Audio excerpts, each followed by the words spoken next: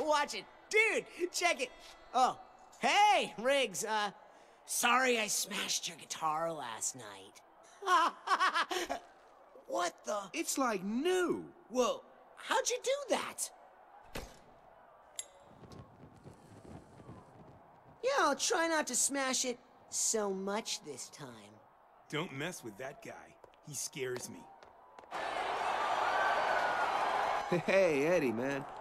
I hate to ask, but our manager wanted to know, when are you gonna build us, like, a new set? This Stonehenge stuff was funny in a kind of ironic retro sort of way, but... Look, Eddie, don't get me wrong. You're the best, okay? The greatest roadie in the biz. Everybody knows you can fix anything, build anything. Well, so maybe you could build us something that would speak more to our tween demographic. Is all I'm saying. Sooner or later, you're gonna have to join the modern world, you know?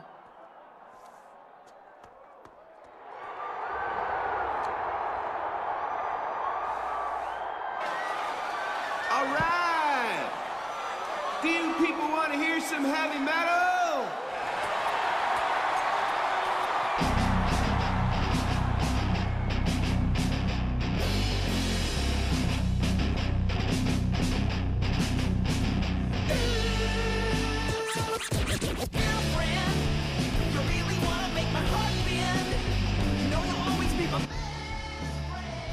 I can fix anything, except that.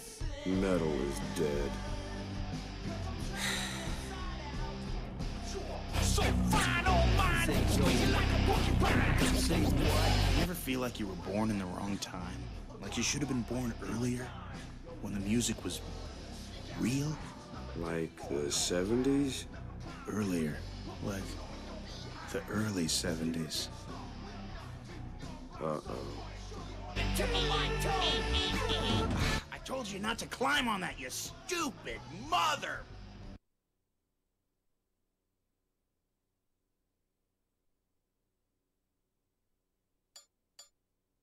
Fucking piece of shit! It's you can't fix it! Please let him fall. Damn it! A good roadie knows his whole job is to make someone else look good. Keep someone else safe. Help someone else do what they were put here to do. A good roadie stays out of the spotlight.